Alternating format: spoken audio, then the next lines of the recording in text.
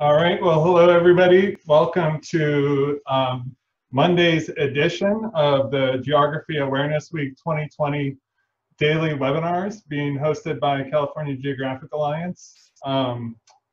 This is a new experience for us, a bit of an experiment, but with everybody in our own distance learning modes and remote working modes, I thought we might as well give it a try.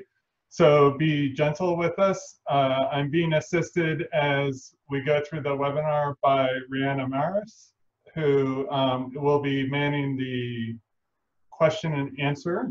In case you have questions, we should have time at the end of the webinar to take some questions, so go ahead and type them in there. And I did want to just welcome everybody on behalf of two organizations just to get started. My name is Tom Herman, and I'm the director of the California Geographic Alliance. You see there our website, calgeography.org. We are the oldest geographic alliance in the country, and since 1982, the CGA has been working with teachers, professors, all levels of education to try and promote and improve geography education. I also want to say hello and welcome on behalf of the California Global Education Project, which is now an ongoing partner and supporter of the California Geographic Alliance. So a big partner in supporting geography education. So welcome. Today's themes are going to be just kind of getting into the big picture of geography. So we're going to be talking about geography as art, science, and way of life. We're going to kind of think about what the discipline of geography is all about, what it includes, what it does, and you're going to get introduced to the two perspectives, spatial and ecological perspectives that geographers use, and get some practice in applying those to some real world situations. For example, we're going to answer this random assortment of questions during the webinar today. Geographers do a lot of locational analysis, meaning deciding where things should go. And so geographers are perfect people to ask, why do I have to walk so far for ice cream when I'm at the beach? A second very random question, why so many ships and what are they doing and what's that all about? And then our third question is, what have our history books been hiding about the 13 original colonies? So we're going to apply geographic thinking to these questions and explore a little bit about geography. So I hope you'll find it a productive and enjoyable 45 minutes. Hello to everybody that was able to join. Okay, so now is when we hope our technology is working. Aha, we were able to advance a slide. First step is good. So just a quick orientation here. I'd like to use this slide to show you, we're here in California. I'm particularly down here near San Diego. I'm going to explore that a little bit more. So there's a lot of ways we could think about where I am in San Diego here or in California. I'm going to go ahead and launch Google Maps and get that view I just had on my slide. So one place you could say we are is here on the extreme eastern edge of the Pacific Ocean. Eventually, my computer will wake up and realize where I am and drop a dot right here around San Diego. If I zoom in a little bit, you see this white line. It's not, in most places, it's an imaginary line. It's imposed. It's not really there. That's the border between the United States and Mexico. And you'll see that San Diego is very close to that border right there. We're also on the extreme western edge of North America. So on the continent of North America within the country of the United States and the state of California, if I keep zooming in here, luckily I know where I am because Google's not gonna wake up so fast. You can see here the city of San Diego, the gray color of all the built up urbanized space in the city. I'll just keep zooming in here, getting closer and closer to my house. Okay, I am located right here in this area called City Heights. It's about equidistant from the San Diego State University in downtown San Diego. And if I just keep zooming in, this is where Google should be putting a dot right here on my house. I'm right in the back corner of the house. I'm on the edge of this big canyon, Manzanita Canyon, that runs right through the city. So I just wanted to give you a bit of orientation to where I am, since in remote learning time, you know, remote working, it could be just about anywhere. So I mentioned that we are all geographers, or if I haven't mentioned, oh, so can't see. Let me see if I can resolve this problem. People were not seeing the Zoom. We will try and figure out this technical difficulty. So when I went here,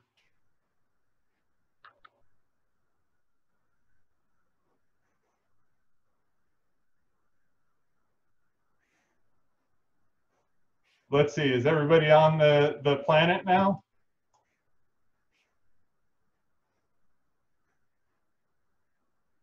Okay, we're zooming into California. Do we see the label Baja California? Oh, okay. Live demos maybe not so good. We can live without this one. We can live without this one. Let's go back. Thank you for bearing with me, folks. What I was going to do, and now see, there's the dot mocking me here. I was going to just zoom in and give you an orientation to where I am, just because the point of geographers kind of orientation is that we understand where we are in a variety of different scales. And so I wanted to just give us a common orientation of being not only in California, although maybe not everyone is, but also on planet Earth, because, you know, these are relevant bits of information for us. It's a way to reflect on how we think about the world, to remember that we're not just in our particular neighborhood or street, but also sharing a planet, sharing a state, sharing a county. Well, that didn't work so well, right? So we'll move on, and we'll hope that other websites show. And sorry that the way the webinar platform works, I can speak to you, but I can't hear you speaking back to me. But when you type these things in the chat, I can see the problem and try and resolve. Okay, so let's try another web page and see if this works, because I wanted to share this new website, geography.com, that the AAG and Esri worked on together.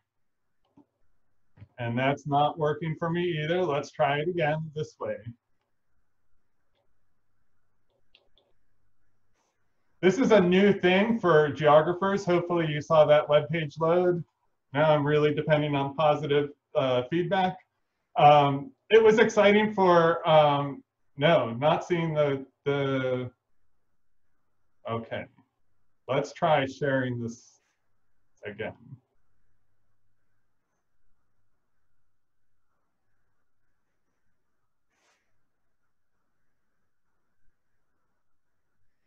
I think I have to reshare. So now are you seeing the geography.com webpage? Okay, so if that's the most embarrassing thing that happens today, that won't be terrible. We can go back and look at Google Maps too, by the way, because now we know what's going on. You can also see that I like Formula One news. All right, so I'll just zoom right out.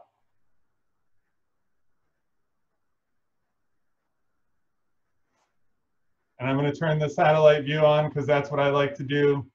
And now we're zooming back in. Western edge of North America, eastern edge of the Pacific Ocean. I'm in the extreme southwest corner of the state of California. Okay, this is better. If we zoom in, we can see the city of San Diego built up around the San Diego Bay, right? We're going to zoom in. I happen to live very close to where these two interstates cross, so you can see it on a map of the United States. I mentioned, by the way, I'm midway between San Diego State University up here and downtown.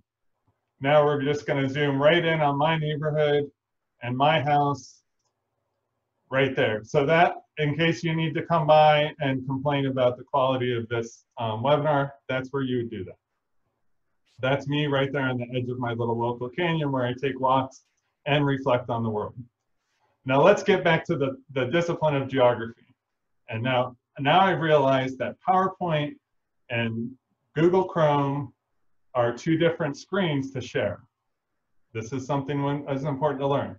So in this web page that really just advertises the discipline of geography, it's got some great little phrases and some verbiage that really helps concisely explain what the discipline of geography is about. And this is something geographers have always struggled with, is explaining what we do. And that's why I like to show a picture of a planet, because we study the planet and all of the complex things that are happening on that planet that people need to be concerned about to be able to live here sustainably and happily and comfortably. That's what geography is all about. So geographers study about place.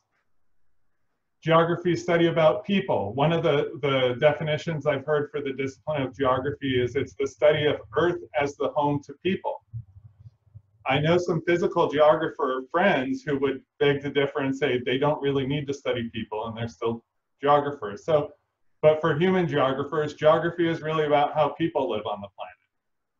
Geography is about exploration and about finding out how things connect, what's out there, where things are, and about marking those things down so that we can communicate to other people how things are connected, how things are arranged. Geographers are about storytelling. We actually explain to people what places are how places are organized, how places are connected to each other. We explain how location is important and what different choices might be available for organizing our world around us. And we're going to talk a lot during this week about geography as learning. Hopefully we've got lots of K-12 teachers and hopefully some students too listening in. We're going to have good guests, segments all about geography. So geography as a school subject historically has been a little bit boring and people haven't always been so inspired by it. And there's a good reason for that. The teachers who are teaching geography now learn geography from teachers who learned from teachers who learned, you get what I'm getting at, in the 1800s. And unfortunately in school, we often have this reflection of geography as just being about pointing at maps and memorizing where things are. And actually what we want to do during this week is see how geography is actually all about how things are dynamic, how things are relating to each other, coming together, and how the ways in which the world works are very important for humans to be able to make decisions and operate on this planet that we all share. So geography is not just learning for the sake of learning, it's learning for the sake of decision making. And so we see geography as a science, and GIS, which is Geographic Information Systems. So, okay, now we will try to switch back to the PowerPoint. See if that works. Okay. I might have to do some catching up, but that's okay. So one of the things that I mentioned there is about geography being a school subject, geography being something that folks are learning in school, and that I would venture to say they should be learning a lot more in school. And so that's a big part of what the California Geographic Alliance has always been about, is about encouraging people to learn more about geography and to really use the discipline and with all of its tools and all of its perspectives, and not just fall into this really simple thing of looking at maps and talking about where historical events occurred, or talking about different countries and capitals or longest rivers and things like that, because we need to use geography to make decisions and to figure out how things work. So I want to bring attention to something called Geography for Life, which is essentially like, if you're a teacher, you'll say, oh, these are content standards. This is what students should learn. But if you're a student, these are good insights into geography that your teacher might not know. Because unfortunately, teachers don't get a lot of training in geography, because in America we prioritize history and other social science subjects and don't necessarily ask our teachers to learn much geography. So it's not their fault. They're excellent teachers. But if you're a student and you're curious about geography, you might have to push your teacher a little or bring some information into the classroom. And Geography for Life is a great way to do that. So in Geography for Life, the discipline is divided up into 6 essential elements, which you see there in the orange boxes: the world in spatial terms, places and regions, physical systems, human systems, environment and society, and the uses of geography. Under each of those 6 essential elements, if you click this link, and I'm not going to just because I understand now the complexity of it, but there is, if you search Geography for Life standards, National Geographic, there's a website that I will show you in a minute that breaks these 6 essential elements down into 18 standards. And then within each of those 18 standards, there's a whole bunch of description and explanation about what the content of geography is about. And so what I really like about this is that the language is about geography for life, not geography for doing really well on a test or geography for getting a career, because you don't necessarily know as a student yet what career you want. But geography, all of our students, and for that matter, all of our teachers, are going to be living on Earth for the foreseeable future. So geography is a super practical and relevant topic for us to be learning a lot about. It's the one guaranteed thing, in addition to time, that we will be taking up space and living on the surface of the planet. So it's very relevant. So I'm going to try to switch the share. Let's see if we can. I may be overburdening my computer.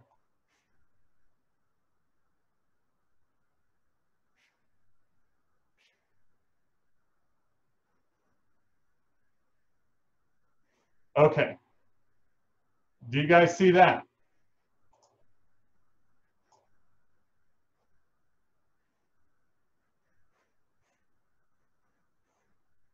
Okay. All right. Taking a minute to follow along. So here's the quote that says exactly what I was trying to express. Geography is for life in every sense of that expression: lifelong, life-sustaining, and life-enhancing. And so if we're scrolling down here, you'll see that the 18 standards are organized in this right column under the 6 essential elements. And if you pick one, for example, let's say standard 11, which is about human systems, the patterns and networks of economic interdependence, you'll see some terms, some concepts included in there, and some kind of benchmarks, what 4th graders, 8th graders, and 12th graders maybe could or should be learning about this. And you'll see some concepts in here like location and spatial patterns of economic activities. So this turns out to be not just a random selection, because I've got an example later where we're going to look at this issue about locational patterns and locational choice in economic activities. So these standards here, which are not the standards, just to be clear, these are not the standards teachers are responsible for teaching by California law. Those are different, but these are standards that academic geographers, people who spent their career in geography, like me, have sat down and thought and said, if people are really going to harness the power of geography, these are the kinds of things they're going to need to know. So I just feel like this is a great place, a great resource for us all to be aware of and to use as we're moving forward. And this phrase here, in search of powerful geographic knowledge, this is the kinds of concepts that geography brings are not what's the capital of Romania, which, by the way, I'm not sure.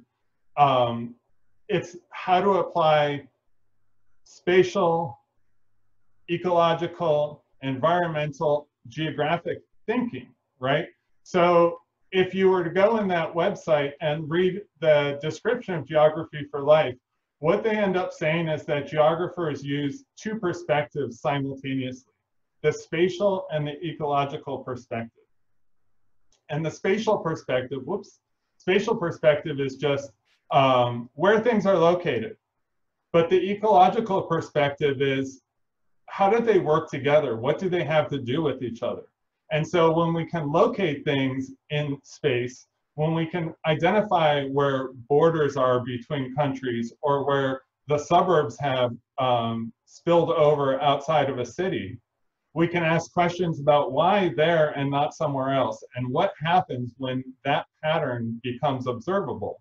What other implications are there for that? So we're going to get back into those two perspectives, but I forgot that I loaded up something here which will now really challenge our technological abilities.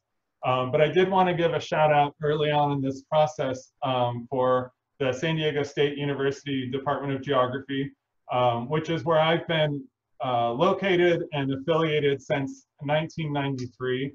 I do think I have some SDSU geography colleagues perhaps online. So this is a video that some of our graduate students made a few years back. And so it's both selling the idea of studying geography in college and particularly the idea of studying it in San Diego at San Diego State University. So I'm going to launch this video and then expect that it's probably not going to play correctly for you, and then fix that.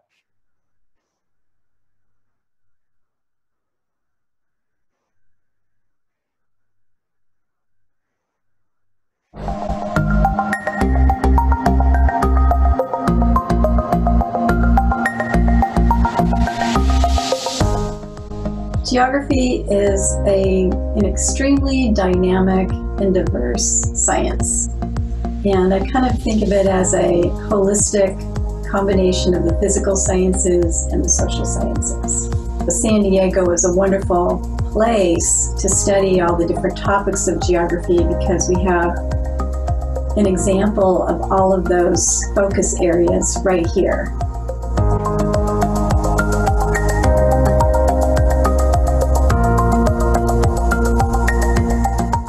Human geography is really important. I feel like we're very good at drawing interconnections between complex issues around the world. With our analytical skills and critical thinking skills, we can really try to come up with solutions to and better understanding of what's happening around the world. The one sentence that I guess that I would use to get myself excited about geography is about creating and recreating spaces, and the right that we all have to do that. But by creating and recreating our spaces, we create and recreate ourselves.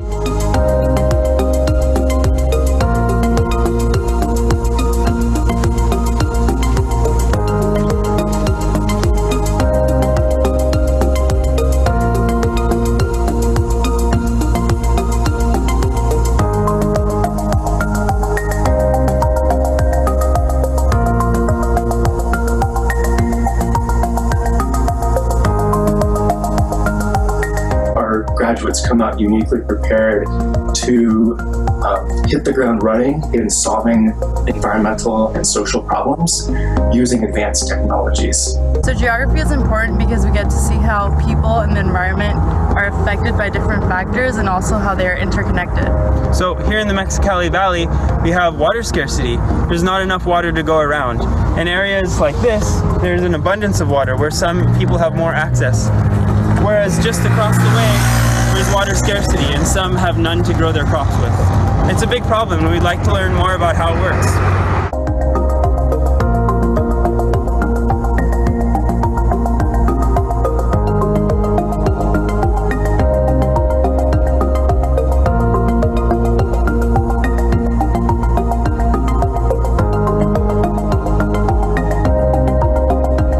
At SDSU, the geography department has one of the strongest departments in geographic information science, partly because we have many faculty, probably more than most universities, working in that area. And it's a great place to study because, partly because that local community backdrop provides a good study laboratory. The way that I use GIS is to understand erosion and sediment pollution from Tijuana, Mexico, and how that sediment can impact an estuary downstream.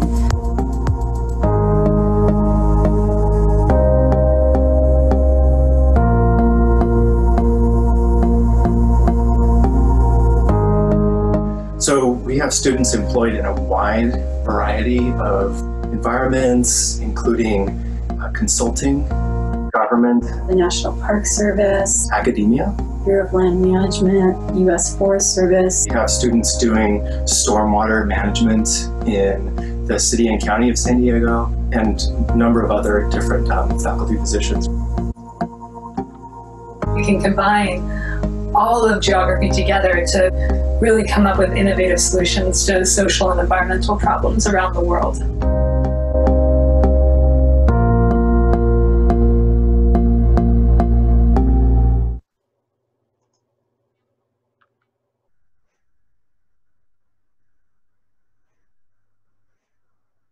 All right, so I think that even worked. That's so exciting. And I didn't expect, but having not been on campus since early March, that was rather nostalgic.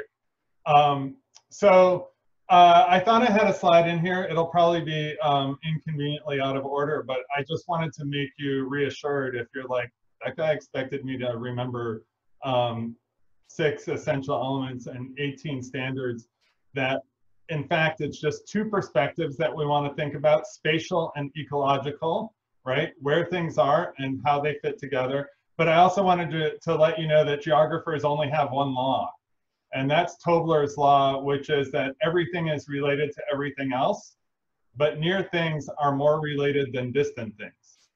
Just distance matters. So, okay, so when we talk about thinking like a geographer and we think about those 2 perspectives, it can be summarized into 3 questions. So that spatial perspective, what's where?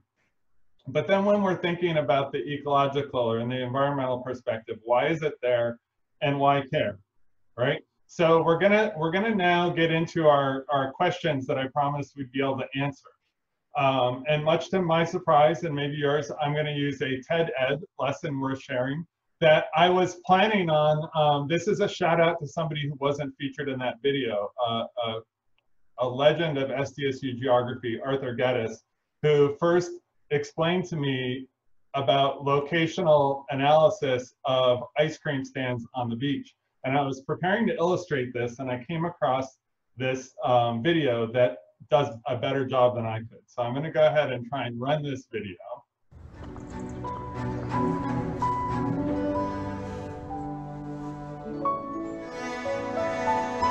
And I get that out.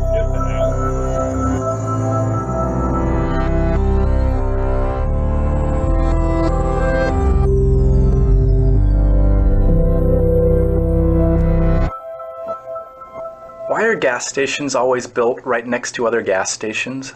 Why is it that I can drive for a mile without finding a coffee shop and then stumble across 3 on the same corner? Why do grocery stores, auto repair shops, and restaurants always seem to exist in groups instead of being spread evenly throughout a community? While there are several factors that might go into deciding where to place your business, clusters of similar companies can be explained by a very simple story called Hotelling's model of spatial competition. Imagine that you sell ice cream at the beach. Your beach is 1 mile long and you have no competition. Where would you place your cart in order to sell the most product? In the middle. The 1/2 mile walk may be too far for some people at each end of the beach, but your cart serves as many people as possible. One day you show up at work just as your cousin Teddy is arriving at the beach with his own ice cream cart. In fact, he's selling exactly the same type of ice cream as you are. You agree that you will split the beach in half. In order to ensure that customers don't have to walk too far, you set up your cart a 1/4 mile south of the beach center, right in the middle of your territory. Teddy sets up a 1/4 mile north of the center in the middle of Teddy territory. With this agreement, everyone south of you buys ice cream from you. Everyone north of Teddy buys from him, and the 50% of beachgoers in between walk to the closest cart. No one walks more than a 1/4 of a mile, and both vendors sell to half of the beachgoers. Game theorists consider this a socially optimal solution. It minimizes the maximum number of steps any visitor must take in order to reach an ice cream cart. The next day, when you arrive at work, Teddy has set up his cart in the middle of the beach. You return to your location a 1/4 mile south of center and get the 25% of customers to the south of you. Teddy still gets all of the customers north in Teddy territory, but now you split the 25% of people in between the 2 carts. Day 3 of the Ice Cream Wars, you get to the beach early and set up right in the center of Teddy territory, assuming you'll serve the 75% of beachgoers to your south, leaving your cousin to sell to the 25% of customers to the north. When Teddy arrives, he sets up just south of you, stealing all of the southerly customers and leaving you with a small group of people to the north. Not to be outdone, you move 10 paces south of Teddy to regain your customers. When you take a midday break, Teddy shuffles 10 paces south of you and again steals back all the customers to the far end of the beach. Throughout the course of the day, both of you continue to periodically move south towards the bulk of the ice cream buyers until both of you eventually end up at the center of the beach, back to back, each serving 50% of the ice cream hungry beachgoers. At this point, you and your competitive cousin have reached what game theorists call a Nash equilibrium, the point where neither of you can improve your position by deviating from your current strategy. Your original strategy, where you were each a quarter mile from the middle of the beach, didn't last because it wasn't a Nash equilibrium. Either of you could move your cart towards the other to sell more ice cream. With both of you now in the center of the beach, you can't reposition your cart closer to your furthest customers without making your current customers worse off. However, you no longer have a socially optimal solution, since customers at either end of the beach have to walk further than necessary to get a sweet treat. Think about all the fast food chains, clothing boutiques, or mobile phone kiosks at the mall. Customers may be better served by distributing services throughout a community, but this leaves businesses vulnerable to aggressive competition. In the real world, customers come from more than one direction, and businesses are free to compete with marketing strategies by differentiating their product line and with price cuts. But at the heart of their strategy, companies like to keep their competition as close as possible.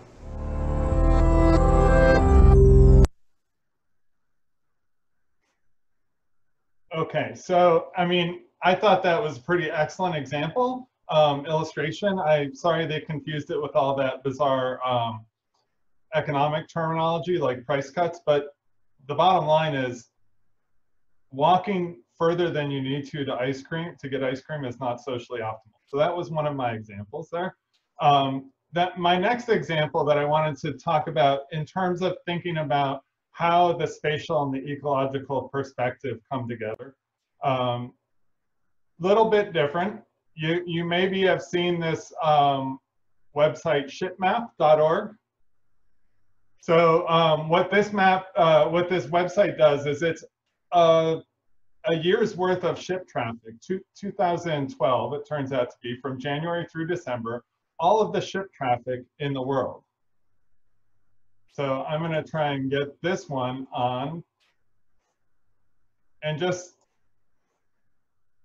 kind of take it in. Those little dots are all ships moving, and you can see that the calendar is moving. We're in May 2012, right? We can zoom in on California over here and get a sense for what kind of ship traffic is happening here. You see Port of Los Angeles, Port of Oakland showing up.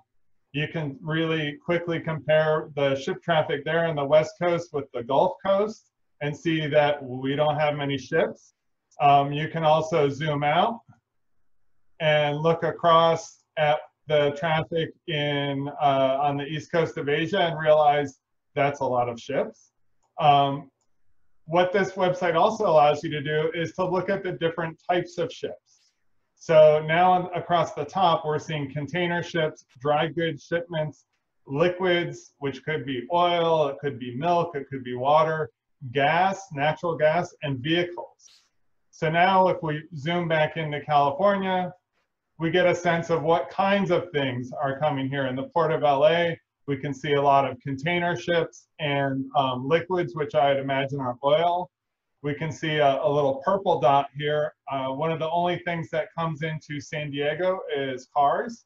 Also some bananas and pineapples, which would be considered dry goods, I believe. So if we think about this, one thing about this map that's amazing is just all of these ships. And if you play the video, it'll tell you about that some of these ships are a quarter mile long. So you realize the navigation to get these ships all around the world with all of these goods without crashing into each other and without just crashing into islands and reefs. It's very significant. But then you can also start thinking about all of those ships are carrying economic connections from place to place. Places that produce resources like the United States that is now a net exporter of oil and natural gas. And that material gets loaded in ships and sent to places that are willing to pay the market price for those materials. So you see these as economic relationships, as supply chains. We can also go over here and turn on just the routes, right? So stop seeing all of the moving dots and just see where over the course of the year did the ships go, right? And then we can think about how there's still portions of the Southern Ocean that are very, very remote wildernesses, very infrequently visited by ships.